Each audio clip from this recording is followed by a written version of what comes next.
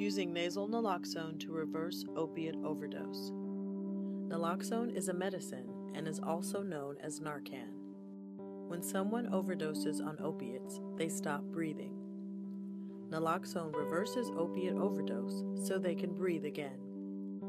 Opiates include drugs like heroin, methadone, OxyContin, Vicodin, Percocet, codeine, and fentanyl. Naloxone does not reverse overdose from drugs like cocaine, meth, alcohol, or benzodiazepines like Xanax or Valium. Step 1. How do you know if someone is overdosing? There are several signs. Not breathing, or breathing is very slow or shallow, turning pale, blue, or gray, especially in their lips or fingernails, making snoring, gurgling, or choking sounds, becoming limp, throwing up, or not responding to yelling or other stimulation. The quickest way to see if the person is responsive is to take your knuckles and rub them firmly up and down the person's chest bone. If the person does not respond, check for breathing. Watch their chest to see if it rises and falls. Put your ear near their face to listen and feel for breaths. Step 2. Call 911. If the person does not respond and is not breathing, call 911 immediately. There may be complications that need medical attention, or the person may have overdosed on something besides heroin or other opiates. Emergency medical services are critical.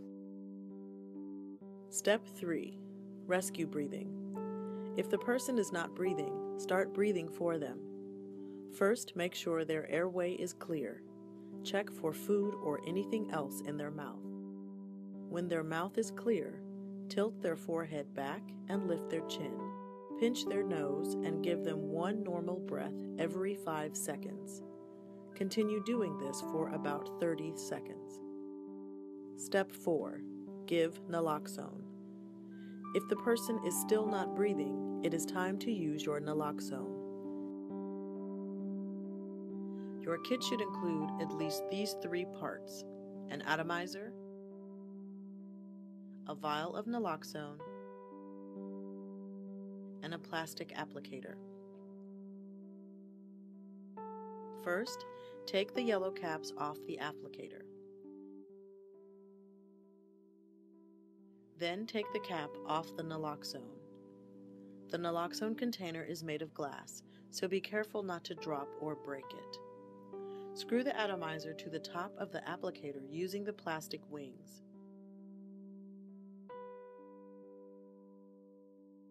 Insert the open end of the naloxone into the wide end of the applicator. Gently twist until you feel it catch. If naloxone leaks out of the top of the applicator, stop twisting. Each vial contains 2 milliliters of naloxone. Spray half the naloxone up one nostril until you reach the 1 milliliter mark.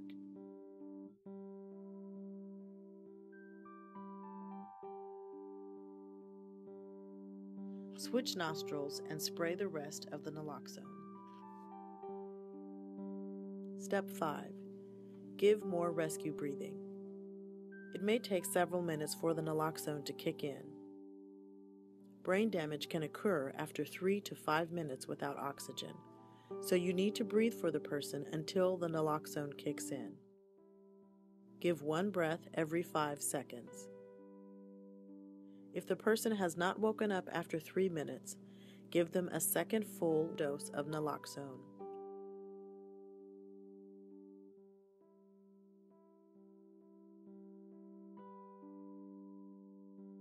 Continue giving 1 breath every 5 seconds until they wake up or until emergency medical services arrive.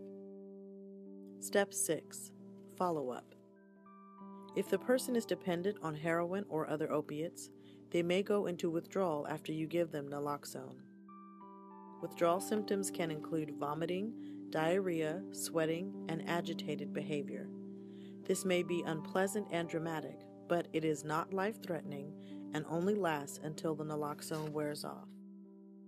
Tell them that naloxone wears off in 30 to 45 minutes and there are still drugs in their system. Within 90 minutes, the withdrawal effects will be gone. Watch the person for at least an hour or until emergency medical services arrive in case they go back into overdose. When they wake up, keep them calm. Recommend that they seek medical attention and help them if necessary. Do not let them use more heroin or other opiates. The naloxone will block it and they could overdose again once the naloxone wears off. Recovery position. If you have to leave the person at any point, put them in the recovery position. Roll them over slightly on their side. Bend their top knee. Put their top hand under their head to support it. This position should keep them from rolling over onto their stomach or back so they won't choke if they vomit. Prevent overdose. Opiate overdose is most common when your tolerance is down after you take a break from using, when you mix drugs, especially combinations of downers like heroin, methadone, or other opiates, alcohol, and benzodiazepines, when you've been sick, tired, run down, or dehydrated, or when you use stronger drugs than usual. To prevent overdose, go slow after breaks, or if you're using something stronger, be careful when mixing drugs. Take care of yourself. Eat, sleep, and drink water. Review. If you think someone is overdosing, check for responsiveness by rubbing your knuckles hard on their chest bone. Call 911. Breathe for them for 30 seconds. Give a first dose of naloxone. Continue breathing for them for 3 minutes. Give them a second dose of naloxone if they have not woken up or started breathing. After they wake up, monitor them to make sure they do not overdose again. Put them in the recovery position if you have to leave. Refills. Ask your trainer how to get refills in case you use your naloxone and need more.